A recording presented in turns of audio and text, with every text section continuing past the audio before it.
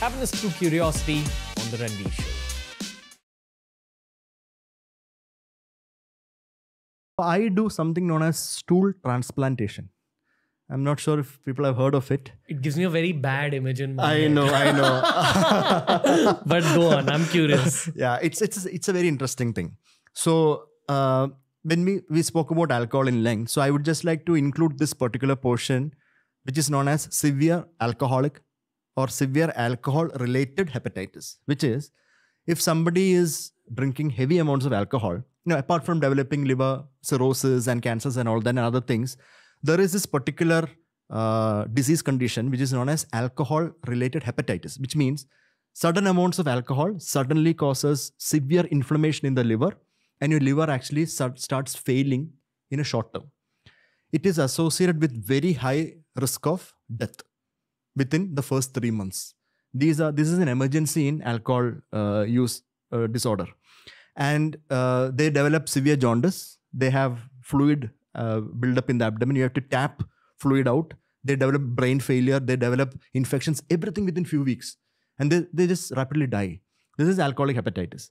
Now, with somebody who has alcoholic hepatitis, we treat them with steroids first. That is, our standard medical steroid, not the anabolic one. Standard medical steroids, which is prednisolone, we treat them. Some of them respond, some of them don't. So the ones who don't respond to the treatment will die without a liver transplant. But most of these patients, they are recently drinking alcohol. So like I said, if you transplant them, they might go back to drinking after getting a new liver. So transplantation is not possible all the time for this group of patients who don't respond to standard care. So what to do with them? So what we did was, there was 2 studies from 2015 and 2016 from a Spanish group and from a French group, which was done on rats in mice, not rats, in mice, where they actually fed the mice alcohol. So mice and humans have this same love for alcohol. So if you sensitize a mouse to alcohol and give it a cup of alcohol with water and a cup of water, it will always go to the one with alcohol. So it has that. So it's easy to do alcohol studies on mice. So they made mice drink alcohol and gave extra alcohol. And what they found out was that the mice who developed severe liver disease, they had a different gut microbiota profile. So the bacteria in their intestines were totally different from the bacteria in the intestines of the mice who did not have liver disease. So what the other group did, so there were 2 groups. What the other group of researchers did, that they started giving the mice who developed this liver disease due to alcohol, they actually house them. So what they do is they co-house the mice. So there are healthy mice and there are these mice with alcohol liver disease with bad bacteria in their gut. So they co-house them. So what I'm going to say might actually disgust people here, but something very peculiar about mice is that they eat each other's feces, the stool. They eat each other's stool. That is what it's not as coprophagia. So they actually did that. So what the mice did was, the mice with the diseased liver, the alcohol-related liver disease and bad bacteria, they ate the stool of healthy mice. So that actually becomes a stool transfer of sort, right? And the researchers, what they found was that when the good bacteria from the healthy mice went into the liver disease mice through that stool transfer, their liver disease started reducing. Because the bad bacteria were overcome by the good bacteria. Now, in the case of human beings, I did that first for humans.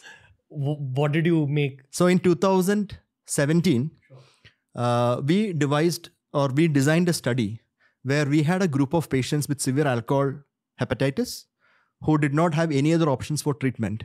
And we counseled them regarding stool transplantation, where we will give them healthy stool suspension through a tube which is put through the nose into their intestine. To be clear, it's the stool of a healthy person, but treated to remove all the infectious stuff. Yeah, so treated to remove all the solid and vegetable matter. So it's basically a fresh stool suspension, about 100 ml, that is given. It's liquid. It's liquid. Okay. Yeah, it's liquid and it's not easy to prepare. I did this during the first few years of my time in ILBS hospital. This is part of my thesis actually, and feces was part of my thesis. So what we did was we put a small feeding tube to the nose, to the small intestine, that is after the stomach, And we gave these patients the fresh stool sample of healthy people, and 88% of those people survived without a liver transplant. Damn. That was the first study in the world to show that if you do healthy donor stool transplantation in patients with severe alcohol liver disease, you can actually improve their survival without the need for a liver transplant. And I still do it. We have the only unit in the world which treats patients actively with stool transplantation in severe alcohol liver disease. We still have it. So we treat patients on a case-by-case basis. Somebody who has no options for transplant, severe alcohol liver disease, very high chance of dying, we do this for them. And it's very safe and it's effective. And we have found this out through multiple studies done over the last 5 years. This is why I love medical podcasts with Indian doctors. It's like a very Chak De India moment. But people, like the average public, doesn't understand the kind of medical work that's happening in our country. We are the ones who are doing it. I mean, we are pioneers in it. So the whole the transplant protocol is designed by me, and this is followed in PJ Chandigarh. This is followed in hospitals in Kerala, across the globe, even in Delhi. My protocol is followed. So this is the design protocol. But what I wanted to convey here is that while we were doing this, and while I looked at these patients in the long term who are surviving, I found out that people who are on standard care, medications and de-addiction protocols and things like that, versus the people who received stool transplantation years before. The people who received stool transplantation, they were not drinking at all. They were not on those medications to stop the craving. They were not on de-addiction protocols. They just received stool transplant. So I was intrigued, and we tested the stool samples before they received the treatment to many years later receiving treatment. And we found out that a special group of bacteria was high after stool transplant. And that particular bacteria affected a particular pathway, signaling pathway from the gut to the brain that actually made them reduce their alcohol use. So this pathway also is identified, which is known as a kynurin pathway. This is pure science. A kynurin pathway, which is actually part of the gut-brain axis, was affected in patients with severe alcohol use disorder and alcohol hepatitis who received fresh stool samples from healthy people, so much that they quit drinking. So in the future, for people to quit drinking, we might have capsules containing this specific good bacteria. Take it, your brain functions will be normalized. Wow. Yeah. This is going to be a future. It's crazy how much we're discovering about the human body right now. So I'm actually a gut microbiome. I mean, I'm sure a lot of people just keep talking about gut health and all that, just like that. I mean, blowing in the wind. But I'm actually a clinical researcher who studies gut microbiome. And we have the only unit that studies gut microbiome in alcohol use disorders and alcohol liver disease in India.